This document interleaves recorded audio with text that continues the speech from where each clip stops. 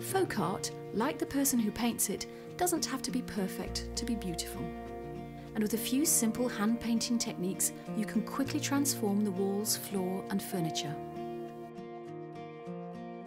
Measure a length of brown paper and use this to work out your design in chalk. Have something to copy to make it easier, but try not to think too hard about the shapes.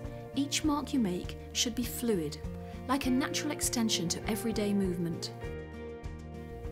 When you've finished, place the design on a piece of cardboard or carpet and use a tailor's pounce wheel to trace over the lines. And if you don't have a pounce wheel, you can use a pin.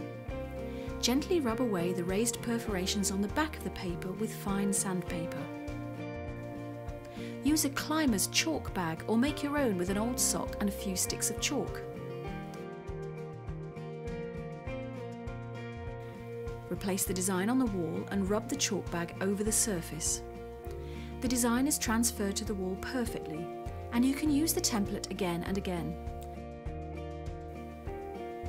Thin down some emulsion with a little water until it runs like single cream. If the paint's too thick, this technique is really hard. Before you start, load the brush and practice some freehand strokes on a spare bit of paper.